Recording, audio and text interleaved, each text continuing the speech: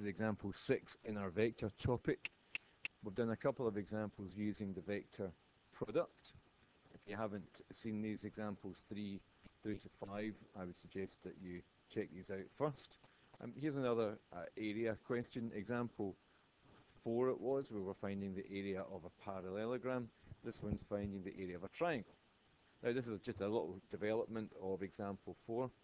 If I were to bring in this diagram here, it highlights the property that we're using here, and that is for any two vectors, A and B, we can calculate the area of the parallelogram that it draws out with sides A and B by calculating the vector product and then calculating the magnitude of that vector product.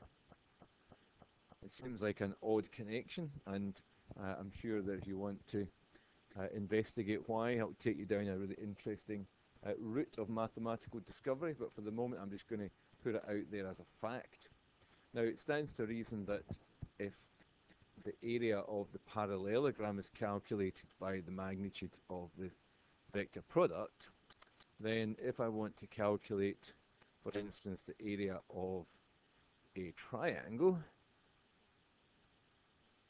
drawn out by the two vectors, then that's half of the area of the parallelogram. So if I know the full magnitude of the vector product, all I need to do is half it. Or in other words, the area of the triangle is equal to half of the magnitude of A cross B. So that's really the formula or the rule I'm going to use at this point. So we need to work out what the vectors A and B are going to be in this case. It's the vector product and then the area. So I've got 3 points, A, B, and C. Again, I don't know where they lie in relation to each other. So see on my diagram, just for purposes, I'm going to imagine that the vertex is going to be at B. So we've got A, B, and C. Does it really matter? I'm not sure if it does. So the first thing I'm going to do is to work out vectors BA and BC. Let's start with BA. So vector B A is position vector A minus B, which is 1, 3, negative 2, minus 4, 3, 0, which gives us negative 3, 0, negative 2 as my vector BA, and vector BC, position vector C minus B, which is 2, 1, 1, minus 4, 3, 0, which gives me this vector negative 2, negative 2, 1. I can then find the vector product.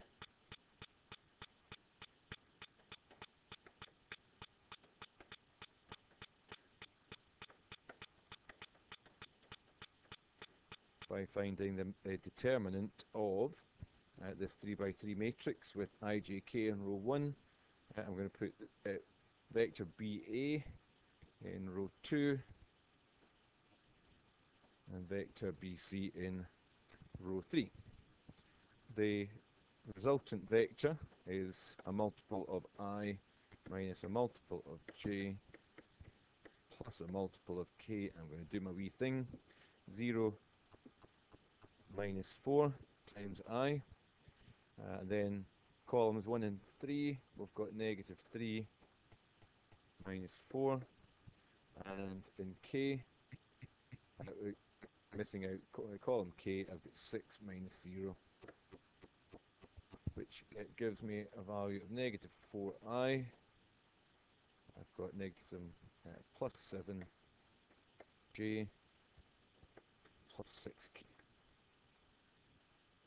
So that's the vector product, and this time I want to find the area of the triangle. So we could say that, I'll put this down again, the area of the triangle is equal to half times the magnitude of BA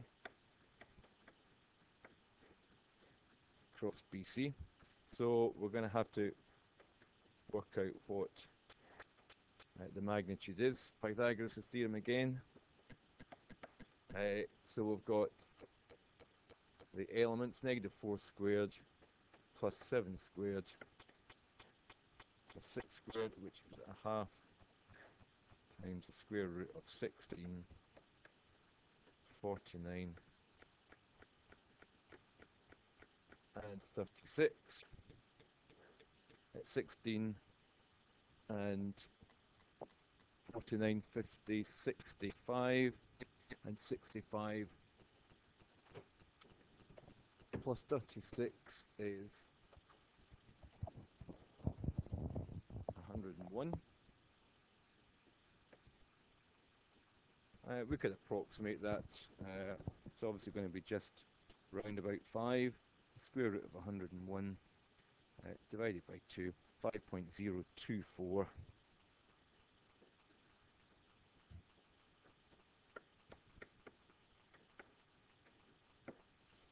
Okay, so the area of the triangle can be constructed in the same way as the area of the parallelogram, using this really interesting connection that the magnitude of the vector product relates to the area of the shape that the two vectors, original vectors, draw out. Okay, so have a go, practice at some of these things because it's worth investigating.